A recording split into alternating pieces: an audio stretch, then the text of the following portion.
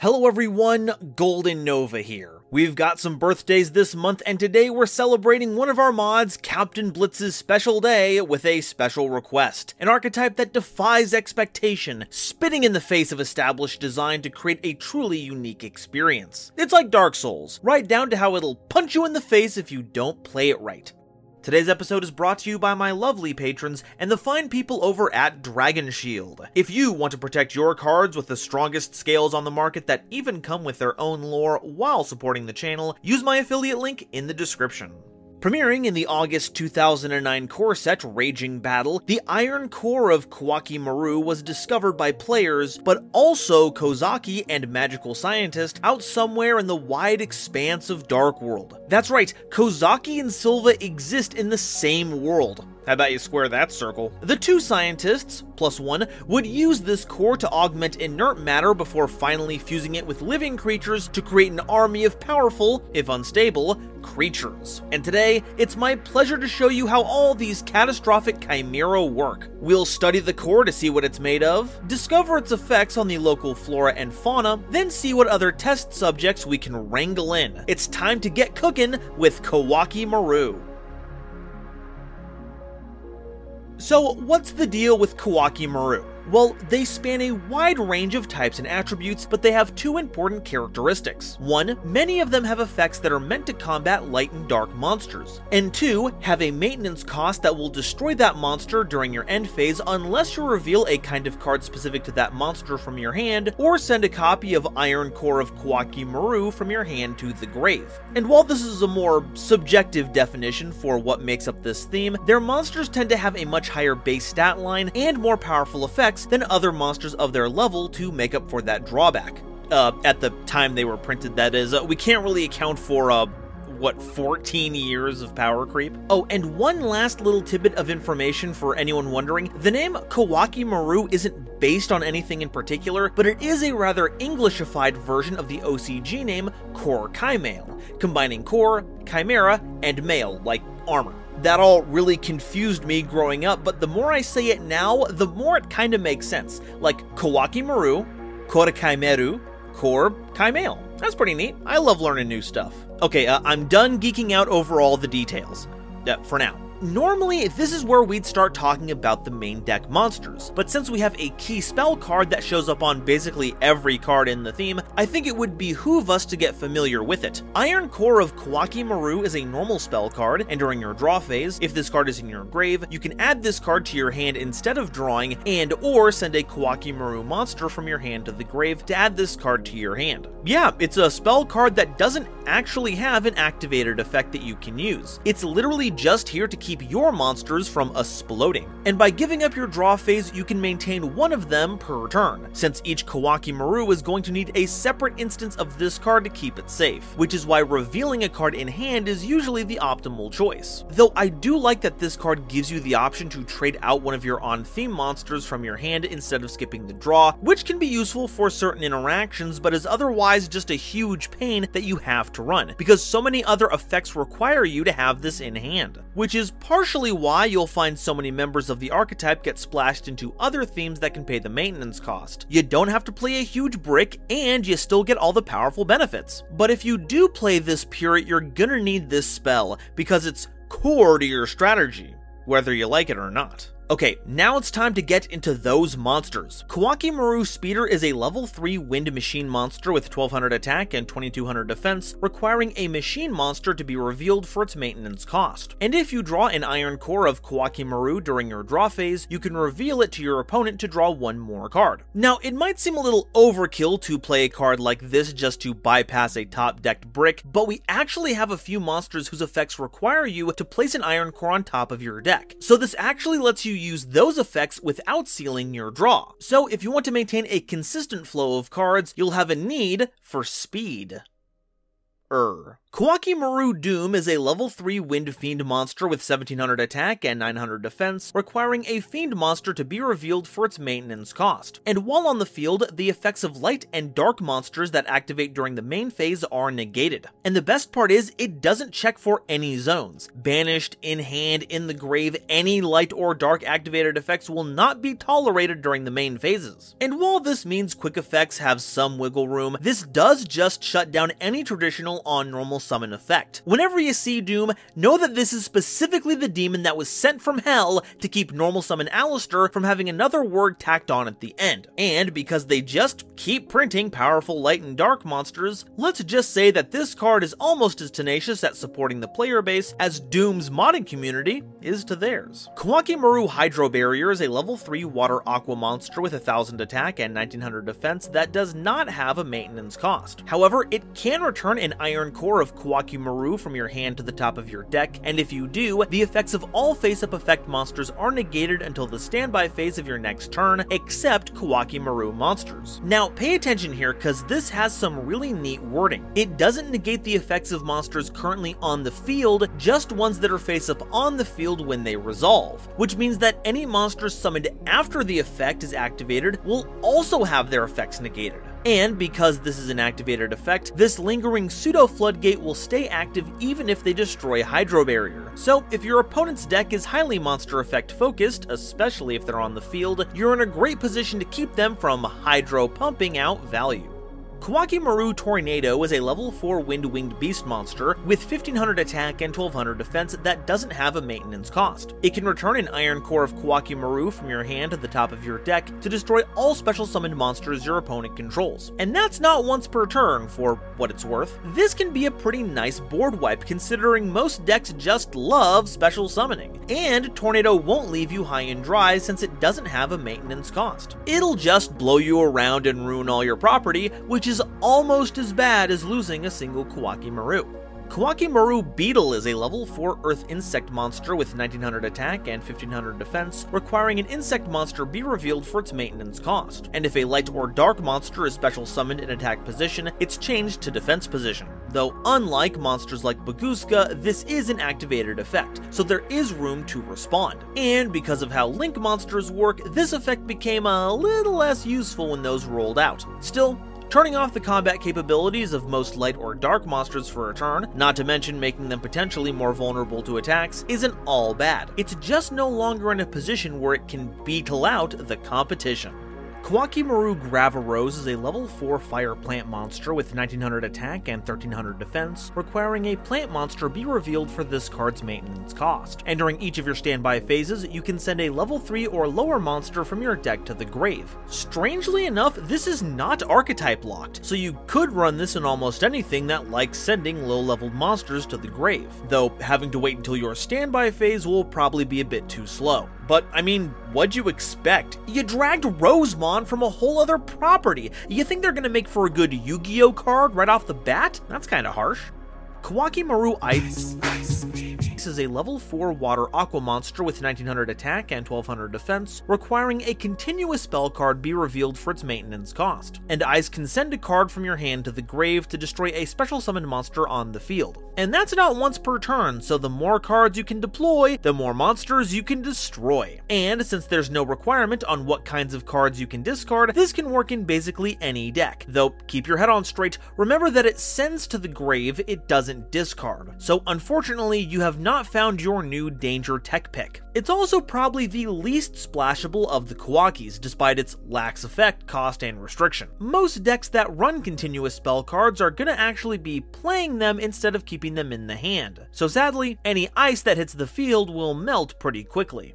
Koa'ki Meiru Sea Panther is a level 4 water sea serpent monster with 1900 attack and 1200 defense, requiring a water monster be revealed for its maintenance cost. And once per turn, you can send an Iron Core of Koa'ki Meiru from your hand to the grave to return a spell card from your grave to the top of your deck. This is an odd way to recycle your spells, effectively giving up core now for the spell next turn, unless you have another draw effect, or something like Archfiend's Oath or the True Name that cares about the top card of your deck. deck. Heck, at the very least, Archfiend's Oath is a continuous spell card for ice that you won't mind keeping in your hand until you've got the right setup. But because these are very minor edge cases, I can't see anyone playing this card seriously. But don't let Sea Panther's poor performance negatively color your opinion on the shape of water monsters. Koa'ki Meiru Urnite is a level 4 Earth Beast Warrior monster with 2000 attack and 1500 defense, requiring you to reveal a Beast Warrior monster from your hand for its maintenance cost. And once per turn, you can reveal an Iron Core of Koa'ki Meiru in your hand to special summon a level 4 or lower Koa'ki Meiru monster from your deck, except a copy of itself. Now, this is one of our best monsters, essentially acting as a toolbox for any effect we want. We can lock out Light and Dark special summons, lock out their effects, or be ready to negate that pesky Nibiru you're sure your opponent has in their hand. And it's got 2000 attack to boot. Watch out, folks, we've got another hot Yu-Gi-Oh! Centaur on our hands. Koa'ki Meiru Crusader is a level 4 Earth Beast Warrior monster with 1900 attack and 1300 defense, requiring you to reveal a Beast Warrior monster from your hand for its maintenance cost. And if this card destroys an opponent's monster by battle, you can add a Koa'ki Meiru card from your grave to your hand. Yeah, recycle any on-theme card by bowling over an opponent's monster, which can be invaluable. It basically puts Iron Cores back into your hand to spend on keeping your units alive without having to give up any of your resources. And with 1900 attack, it can run over quite a few monsters, and find a way to give it extra attacks and it can get even more cards back. But I've gotta ask, why does the Skull-Headed Knight count as a Beast Warrior? The armor does look kind of Roman. Is it trying to cosplay as a gladiator beast? Koa'ki Meiru War Arms is a level 4 Earth Warrior monster with 1400 attack and 1200 defense, requiring a warrior monster be revealed for its maintenance cost. Once per turn, you can target a level 3 or lower warrior monster in your grave and equip it to this card. And War Arms gains attack equal to half the combined attack of monsters equipped to it by this effect. And if this card would be destroyed by battle, you destroy all monsters equipped to this card by its effect instead. Now, this one you have to play outside the archetype, as we have no level 3 or lower warrior Koa'ki Meiru monsters. If you want to get the most attack out of this, you could play this in Flower Guardians, because if you absorb either Crane or Cherry Blossom with Curtain, you can gain a whopping 1000 attack, though this also has a fun amount of utility in Goki, as you can equip most of the level 3 or lower ones to proc their search effect when they go to the grave. Twist Cobra even puts it at 2200 attack. But how in the world is this Bear Knight a warrior and Crusader a beast warrior? Was there a mix-up at the card text factory? I want answers! Koa'ki Meiru Bergzak is a level 4 Earth Warrior monster with 2000 attack and 200 defense that requires a warrior monster be revealed for its maintenance cost. And if this card destroys an opponent's monster by battle, it can attack once again in a row. And that second attack can even be direct, so you can potentially swing in for massive damage with just one card. But that's about it. Bergzak doesn't really contribute anything to the archetype, and is just a big normal summonable beater that fits more into a warrior deck than its own team. Heck, putting a Gallatin on this thing in Noble Knights is devastating. You might think that feels a little ostracizing, but they're a guy with 2 knives. I'm sure they're fine. I gotta tell you, this is pretty terrific. Yeah.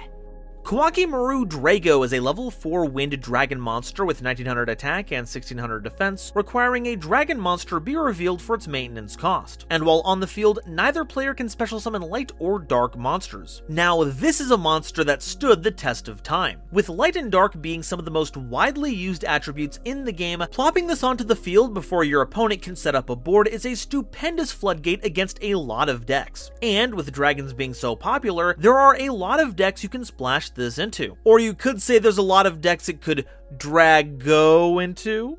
Koa'ki Meiru Power Hand is a level 4 Earth Machine monster with 2100 attack and 1600 defense, requiring you to reveal a normal trap card from your hand for its maintenance cost. And if this card battles a light or dark monster, any of that monster's effects that activate or apply on the field are negated during that battle phase, while this card remains face up on the field. This is our strongest normal summon in the deck, but is also the most strange. Like with Ice, if we're playing normal trap cards, they aren't doing us much help in the hand. So naturally, we're gonna set them to the field. Even the kinds that can activate from the hand, like Infinite Impermanence or Evenly Matched, require you to have no cards on field to activate from the hand, so controlling a monster kinda defeats the purpose. The effect is also pretty mid. While it is able to take down a gigantic sprite, even while its attack is doubled, that's also about all the utility it provides. Though there may be light or dark monsters in the future that this can be applied against fruitfully. Until then, it'll serve us faithfully as our trusty drill warrior. But not that drill warrior. Okay, these next four I feel like I have to talk about all at once because they're basically the same card. Koa'ki Meiru Guardian, Wall, Sandman, and Overload are all level 4 Earth Rock monsters with 1900 attack and 1200 defense, requiring a rock monster be revealed for their maintenance cost. And if your opponent activates a particular kind of card, you can tribute this monster to negate the activation, and if you do, destroy it, with each monster handling a different card type. Guardian negates monster effects, Wall negates special summons, and Sandman negates trap cards. Overload is a little different, instead negating inherent summons. Now, if you've played against Adamancipator, you're no doubt familiar with how powerful these can be, especially Guardian. Just tip this one over on your excavates and you've stopped Nibiru or any other kind of powerful monster-based interaction. Wall and Sandman are no slouches either, and with how powerful spells and traps have become, these have actually stood the test of time fairly well. And just about everyone with an extra deck is inherently summoning at some point.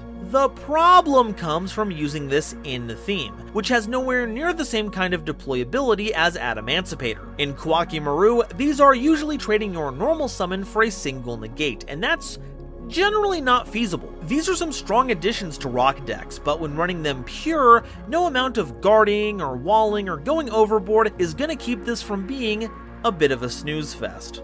Koa'ki Meiru Boulder is a level 4 Earth Rock monster with 1200 attack and 1000 defense that doesn't have a maintenance cost. When this card is destroyed by a battle and sent to the grave, you can add an Iron Core of Koa'ki Meiru or a level 4 or lower Koa'ki Meiru monster from your deck to your hand. This is a way to get that core into your hand, or else find another monster to help set up your board, as well as being a rock monster you can reveal to keep your negation bodies from self-destructing. But since the trigger effect only works when destroyed by battle, well, don't spend too much time trying to make this work nowadays, otherwise you'll find yourself playing Sisyphus Turbo.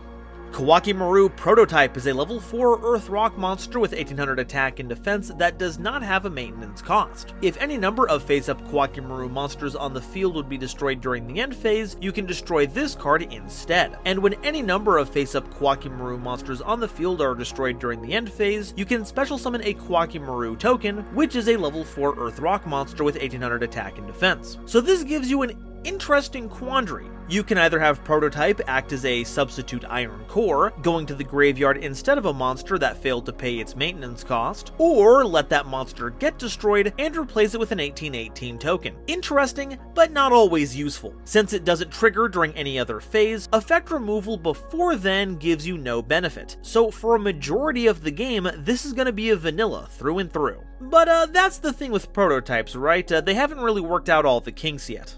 If you want the final production model, we're gonna need Koa'ki Meiru Supplier, a level 4 Earth Rock monster with 1400 attack and 1600 defense that doesn't require a maintenance cost. If a face-up rock monster you control is sent to the grave, except during the damage step, you can special summon this card from your hand. And if this card is special summoned, you can add from your deck to your hand an Iron Core of Koa'ki Meiru, or a card that specifically lists Iron Core of Koa'ki Meiru in its text, except a copy of this card. Okay, if there was ever a card that was meant to be more Adamancipator support than Koa'ki Meiru, it's this one. And once they use their effect, this can sub in for them to grab you another card. However, its own summon effect could have been limited to just when Koa'ki Meiru monsters leave the field, not rocks in general. But, you know, that's just modern economics. Adamancipators demanded support, and Koa'ki Meiru supplied.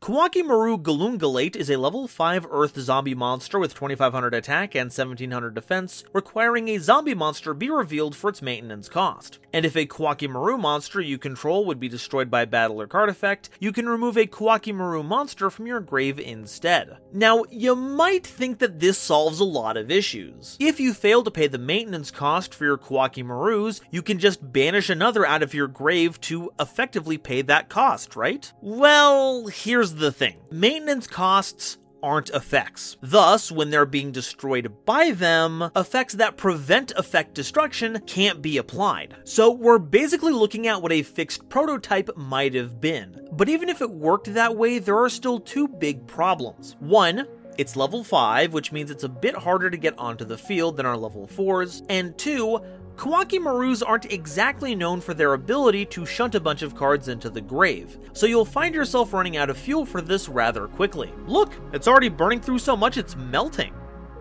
Koa'ki Meiru Rook Lord is a level 7 Earth Warrior monster with 2800 attack and 2200 defense, and must reveal a warrior monster from hand for its maintenance cost. You can tribute this card by tributing a single Koa'ki Meiru monster, and when this card is normal summoned, you can remove from play, or banish, as the cool kids would call it, a Koa'ki Meiru card from your grave to destroy up to 2 cards your opponent controls. That's right, it's a main deck Geyseris. Oh boy, you can tell my frame of mind around when this card came out. And then, once you've gotten the pops, you basically get to keep a 2800 attack beater to smash face with those huge hammer arms. The drawback is that it is a vanilla after you summon it, so you don't get much value outside those stats. But if you crush your opponent after it's summoned, it won't really matter too much that it doesn't have another effect. Maybe they're saving all of those for Koa'ki Meiru Bishop Lord.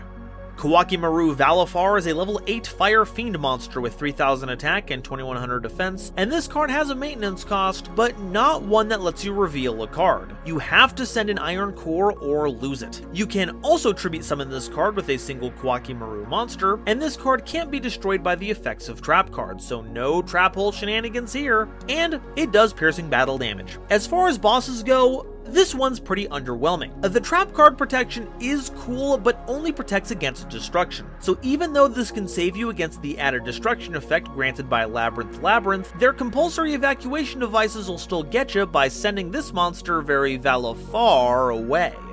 Koa'ki Meiru Maximus is a level 8 Wind Dragon monster with 3000 attack and 2500 defense that can't be normal summoned or set, and can only be special summoned from the hand by banishing an Iron Core from your hand. Yowza! Its maintenance cost also doesn't allow you to reveal a card, but you can discard a Koa'ki Meiru monster instead of an Iron Core if you want, which you might have to do since you just banished one of your cores. Spoilers, we don't have an on-theme effect that gets those back from the banished zone, and once per turn during your main phase, you can select and destroy a card your opponent controls. Yeah, it's a free pop every turn on a gigantic body. You know, it's kind of funny seeing what needed a huge drawback to keep balance back in the day. In the modern metagame, you can activate Destiny Fusion to make DPE and pop a card every turn without a maintenance cost, but back then, you had to banish one of your key cards and keep a discard on hand every turn, and you only got to pop at spell speed 1, and you were happy for the opportunity. So that being said, Koa'ki Meiru probably works better as a go-wide strategy rather than focusing its power behind one single monster. This dragon isn't terrible, but without any protection or easier summoning conditions, it's better off going to Dogmatica where Maximus belongs. Alright, that's all the monsters, now it's time for the spells and traps. First up is Core Compression, a normal spell card that has you revealing an Iron Core of Koa'ki Meiru from your hand and discarding a Koa'ki Meiru monster to draw 2 cards. This is our archetypal draw 2 spell, and it is the worst one I've ever seen. Technically, this is still a 2 for 2, so you're still gonna go even on card economy, but most of these cards also set up your engine, like Destiny Draw or Orchestrated Return. But not only do our monsters not really do much in the grave, you have to already have an Iron Core in hand, so it's a dead card unless you have your other dead card in hand. This deck isn't such dire need of starter cards, and this could have been its saving grace, but sadly, Core Compression isn't really competitive. Diamond Core of Koa'ki Meiru is a normal spell card that adds a Koa'ki Meiru card from your deck to your hand, except a copy of this card. And you can banish this card from your grave, and for the rest of the turn, Koa'ki Meiru monsters you control can't be destroyed. Yes, they did it! They printed a helpful piece of support! Diamond can either turn into an Iron Core, or if you have it already, can search any of your monsters or applicable support cards. And by banishing this from your grave, not only can you ensure destruction effects can't hurt you that turn, you don't even have to pay any of your maintenance costs. It wasn't able to elevate the theme to competitive levels of power, but it did raise its rank all the way up to Diamond. Iron Core Immediate Disposal is a normal spell card that sends a copy of Iron Core of Koa'ki Meiru from your deck to the grave. This way you can start using your draw phases to recycle the core, which is my favorite part of running bricks. Running more bricks to access your bricks sooner. So, yeah, I don't know about you, but I'm immediately disposing of this card anytime I see it. Koa'ki Ring is a normal spell card that has you revealing an Iron Core of Koa'ki Meiru from your hand to select a face-up monster on the field and destroy that monster. And both players take 1000 damage. Ah, good, the next iteration of the Ring of Destruction. It's kinda nice to see a way to remove a problem monster and advance the game state all at the same time, and if you're ever at a point where your opponent is at 1000 life points and you have more, you can point this at your own monster to force the win if needed. So, if you like Koa'ki Meiru, you can literally put a ring on it. Urgent Synthesis is a normal spell card that returns an Iron Core of Koa'ki Meiru from your grave to the deck to special summon a level 4 or lower Koa'ki Meiru monster from your hand or grave. So this can be an easy summon of a powerful monster to get you back into the game, but the trade-off is that your Iron Core is no longer available to recycle with its own effect or Crusaders. Like, I know it's just a saying, but haste is literally making waste here. Koa'ki Meiru Initialize is a quick play spell card that tributes a Koa'ki Meiru monster to add an Iron Core of Koa'ki Meiru from your deck or grave to your hand. This is basically a -1, but can be used to keep up your resources in certain situations. The most obvious application is if your monster is about to self-destruct, you can cash it in for a core and use that one for later. But you can also use this if that Koa'ki Meiru would be destroyed or otherwise removed, or to dodge targeted negation. If your opponent chains Imperm or Valor to your Urnite, this gets it out of the way to ensure the effect resolves. And then you have another core in hand for your troubles. So despite how bad it is for your card economy on the surface, it's got more utility than it may initially seem. Core Blaster is an equipped spell card that only goes on a Koa'ki Meiru. If it battles a light or dark monster, destroy that monster without applying damage calculation. And when the equipped monster is removed from the field and this card is sent to the grave, you can return this card to the hand. So this boils down to letting any of your monsters win in a fight against a light or dark monster, and has the added benefit of recycling itself if the equipped monster leaves the field. However, it does miss timing, so you unfortunately aren't able to link, sync, or tribute the equipped monster to get this blaster back in your hand. Though, to be honest, I kinda wish more equipped cards had the ability to recycle themselves like this. And I wish we'd gotten our hands on such sweet merch. I didn't know the Nintendo Super Scope came in this design. Iron Core Armor is an equipped spell card that only goes onto Koa'ki Meiru monsters. During damage calculation only, monsters that battle with the equipped monster lose attack equal to the equipped monster's level times 100. And if the equipped monster would be destroyed during the end phase, you can send this card to the grave instead. So it's got a prototype-like effect, making this more pseudo-copies of Core. And that's about all it's good for, because that debuff is pretty lame. Our monsters are usually going to be level 4, and while their stats are already pretty good, a 400-point debuff is pretty underwhelming. You could put this on Maximus, which will help it clear some threats that are just over the 3000 point threshold, but that's about it. If this gave attack instead of debuffing opponents, the ability to close out games faster might have been a point in its favor. But as it is now, I can't really say I'm a fan with my whole chest. Core Transport Unit is a continuous spell card that, once per turn, lets you discard a card to add an Iron Core of Koa'ki Meiru from your deck to your hand. Yeah, it turns any card in your hand into an Iron Core, and you might even get some grave synergies to go along with it if you build your deck right. And no matter how many times you shuffle it back into your deck with cards like Urgent Synthesis, you can pull it right back out at an efficient price. And if you already have access to all the cores you need, then congrats, you can keep this in hand to pay for Ice's maintenance cost. But once again, it's a card that only accomplishes the task of getting a brick into your hand that doesn't otherwise do anything, no matter how nice the carrying case for it is. Core Overclock is a continuous spell card that gives all face-up Koa'ki Meiru monsters you control 500 attack. And once per turn during your main phase, you can discard an Iron Core of Koa'ki Meiru to have all face-up Koa'ki Meiru monsters you control gain 1000 attack until the end phase. This means you can get a total of 1500 attack on each of your on-theme monsters that you control, which can lead to some massive swings in damage. And even if you don't have a core to spend on this, a 500 point party-wide boost ain't nothing. Heck, our 1900s rocket up to Monarch size for crying out loud. Most decks wish they had normal summons like ours. And these can all stack, nothing stopping you from controlling multiple overclocks. And while its additional boost is only once per turn, it's a soft once per turn, so the damage can get out of hand very quickly. But if you do that, please make sure you get a good coolant system or something before you do it. You can see Rooklord's already getting pretty toasty, probably why overclocking isn't covered by the warranty.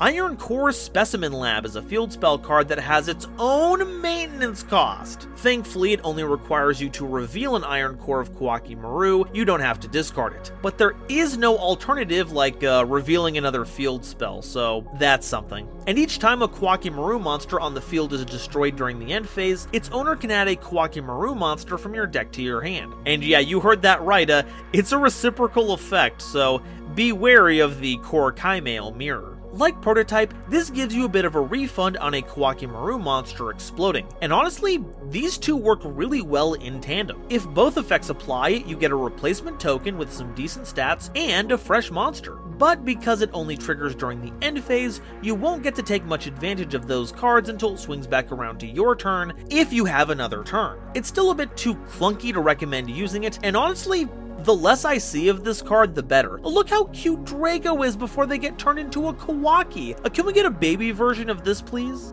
Automatic Laser is a normal trap card that you can activate when your opponent normal or special summons any number of monsters with 1,000 or more attack by revealing an Iron Core of Koa'ki Meiru in your hand to destroy those summoned monsters. So on top of mimicking Ring of Destruction, we also have a Trap Hole. Well, at least it's better than original Trap Hole, working on special summoned monsters as well, though once again, I'd really rather just play Compulsory Evacuation Device. Unless you're going up against Pendulums, it's way more efficient. Also, why in the world did they strap lasers onto this thing? You're supposed to be using the core to augment other things. Reckoned Power is a normal trap card that has you revealing an Iron Core of Koa'ki Meiru from your hand to destroy all face-down spell and trap cards your opponent controls. This can be kind of funny to flip on your opponent during their end phase to rob them of all of their chainable back row, but we have so many new ways of dealing with back row today, so I reckon this won't really measure up. Koa'ki Meiru Shield is a normal trap card that activates only when your opponent's monster declares an attack if you have 2 or more Iron Cores of Koa'ki Meiru in your grave to destroy all face-up attack position monsters your opponent controls. Again, we've got another reference, this time to the powerful Mirror Force, but the activation conditions here are baffling. If it needed 2 or more Koa'ki Meiru monsters in grave, I'd understand, but 2 cores? Buddy, I'm lucky enough to have one in my hand. This is a total wash, especially now that we live in a world where you can just play Mirror Force at 3. These archetype-specific retrains did not age well, huh? Core Blast is a continuous trap card with an effect that you can only activate if you control a face-up Koa'ki Meiru monster. Once per turn during your standby phase, if your opponent controls more monsters than you do, you can destroy a number of cards your opponent controls so that your opponent controls the same number of cards as you control monsters. Okay, you might not believe me, but this is another reference, this time to the card Pineapple Blast. It's a bit of a retrain too though, because where Pineapple shrank an opponent's monster lineup to meet your own, Core Blast shrinks all cards your opponent controls to match your monster lineup. But the activation trigger of your opponent needing more monsters is still the same. It's an odd way to even things out, and needing to control a Koa'ki Meiru monster is potentially problematic when it comes to activating this effect consistently, but does have a potentially huge payoff. But I still couldn't really be bothered to use this card because of all the hangups, all else being equal. Core Reinforcement is a continuous trap card that has you special summoning a Koa'ki Meiru monster from your grave in attack position, and when that monster is destroyed during your end phase, the controller of this card takes damage equal to that monster's attack. When this card is removed from the field, destroy that monster, and when that monster is destroyed, destroy this card. Wow, another retrain of a classic popular card. I think we might have stumbled upon a sub-theme where they plug the Iron Core into old cards rather than living creatures. Now, the damage can be a potentially huge problem, but I'd be remiss if I didn't point out a nifty combo. If you summon Valifar with this, and then Reinforcement leaves the field, thus destroying the summoned monster, it won't destroy Valifar, because it can't be destroyed by the effects of trap cards, even your own. It's actually pretty similar to the Jinzo / Call of the Haunted interaction, though it does work on a completely different axis. Okay, that's got to be a reference. Does anyone have any info to reinforce that stance?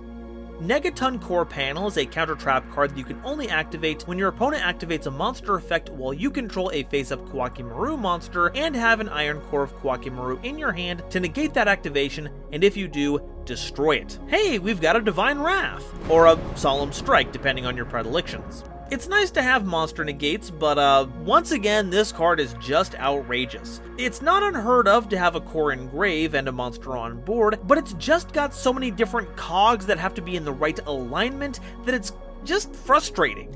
I guess we should also bring up Iron Core Luster, which is a counter trap card that negates an opponent's activated spell or trap card by revealing an Iron Core in your hand and destroying it. So you have coverage for all kinds of cards to negate, but unless you have 2 cores in rotation to keep one in grave and one in your hand, these cards are mutually exclusive. They don't actually complement each other. The cores either have to be in your hand or in your grave, which kinda sums up the theme of the whole archetype.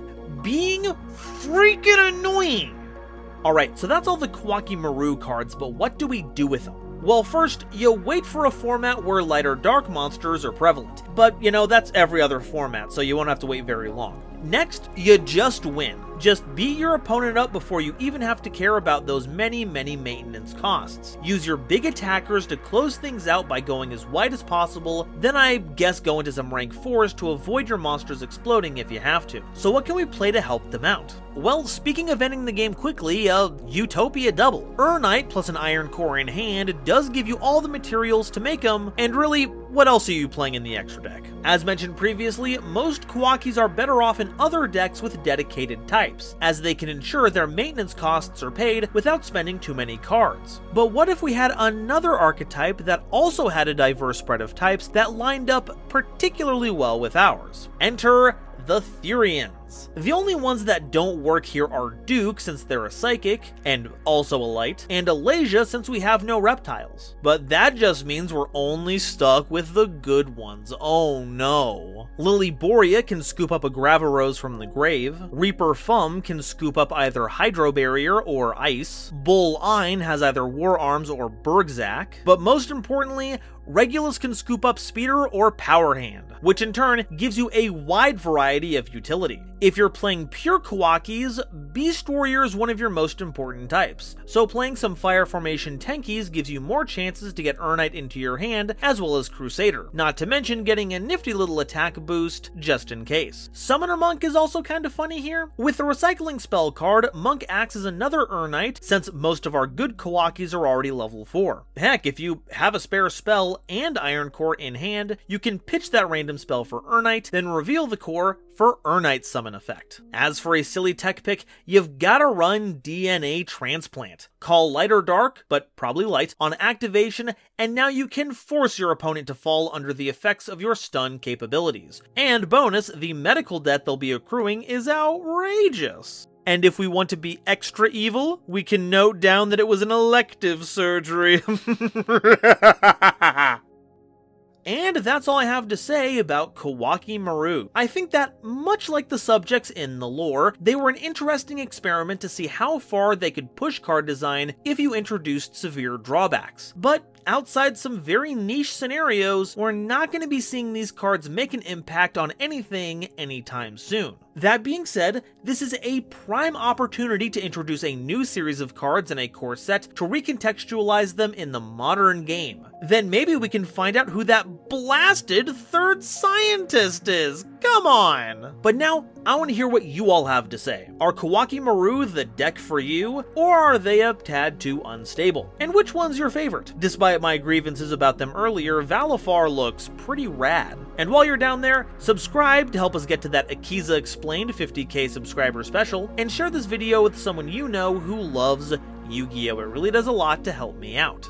Today's episode was brought to you in part by Dragon Shield. When you want to protect your cards with the power of dragon scales, get some sweet lore for them, and support the channel, check out my link in the description to get started. This video was also brought to you by my lovely patrons, including this month's illustrious Quasar Commander Green Knight, Nebula Navigator's 3rd Dynasty, Adam Zajdel, Andrew Newman, Avi Chali, Kane Senpai, Cameron Berg, Chibi Gohan, Colin Todd, Eric, Frankie, Genesis Yu-Gi-Oh!, Gloomba331, Great Big Pillock, Hairbear, Harry the Ominous Benefactor, Howling Zangetsu, Ironic, Iskander711, Jester Designs, John Manji, Jordan, Julius Sneezer, Mana Charge, Marluxia Zagirl, Meteornus, Panther J, Rebel King Lucifer, Rem T Bright, RJ the Jank Monarch, Ruxith Sarani, Sammy Haim, Salen Lucius, Sophie, apparently, the Charizard Flame, the Fresh Prince of Conair, the Wizard Moose and Xander Wolfensberger, Cosmic Crusaders Ariel Kersey, Bear Sharktopus Studios, Chaz Ghost, Chris Kessler, Corbinisms, Danny Bound, Drachenwald, Emony, Eva Padilla, Gatorade, H2O, Gatorade, H2O, Johnny sucks, he really sucks, Haro, Herbal D, Jesus Garcia, Kale the Dragon, Carp, King Scarlet Yu-Gi-Oh!, Lord Whoop-De-Doo, Manga Pages, Marion James E. Picata, Matt Simmons, Nitromo, Shooting Star 3300, Star-Lord 777, Superpurd, the legendary Raven and Tucker Ordorn, as well as the wonderful Starlight Explorers you see on screen now. I'm only able to continue doing this thanks to the support of these lovely people. So if you'd like to help support the channel, get your name in these credits, and get my videos earlier than anyone else, make sure to check out my link down in the description for my Patreon to see if I have anything you'd like on offer. And if you'd like to see me talk about another deck that's got some interesting deck building restrictions, check out this video I made covering Nemorelia. Thank you all so much for watching, and I'll see you next time. Bye-bye.